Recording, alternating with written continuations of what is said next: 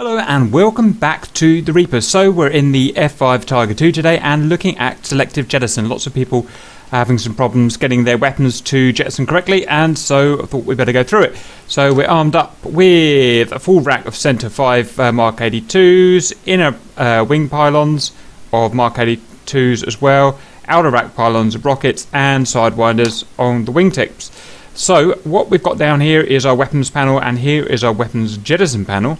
So first of all, we take that cover off there by clicking on it. We've got the emergency all jettison push. If you push that, then everything drops off the plane apart from the sidewinders, and the pylons will stay on as well. So that's for use if you got an emergency, basically, if you get jumped by a MiG or something and you need to dogfight.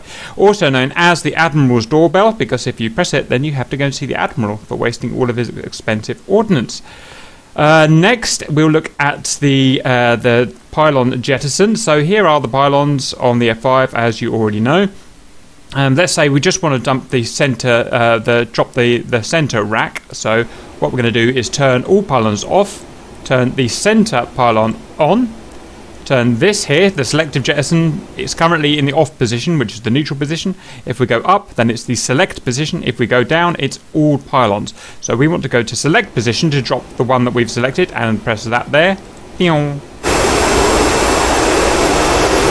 And there they go, lovely. Okay, and let's keep doing that. So we want these next two pylons to go next, so let's do that. And then we want these next two pylons to go. Oopsie.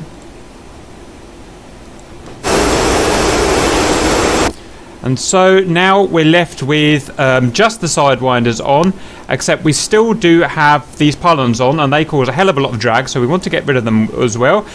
Two ways of getting rid of them. The easiest way, I find, is to go to all pylons. Now note, if I'd have used all pylons when I had all my weapon seal on and press that there, it would drop everything, including the pylons, but I believe it does not fire off the sidewinders, which have to be fired off separately, which we'll show in a minute. So anyway, we want to get rid of these pylons, so what I'm going to do is just put all of these down. This goes down to the all pylons position. I can select up and down between using left and right mouse button and click now. Now the plane's a lot lighter and much less draggy. I can fly a lot better, can dogfight a lot better. So that's show how to drop all of the different pylons in different ways, except we haven't shown how to drop the sidewinders, and we have to do that by dumbfiring them. So we fire them off without a fuse or a track. The way we do that is tick these two here, go back up to select jettison with right click and press that. Pew! So they fire without a track or a fuse, and they'll just go dead somewhere, or maybe they'll explode. Let's see. Nope, they'll just go dead. And that's it, really. I hope that helps. Oh, take a note, we do not need Master Arm on. Master Arm can be off on this plane to do that. Right, hope it helps, and see you later.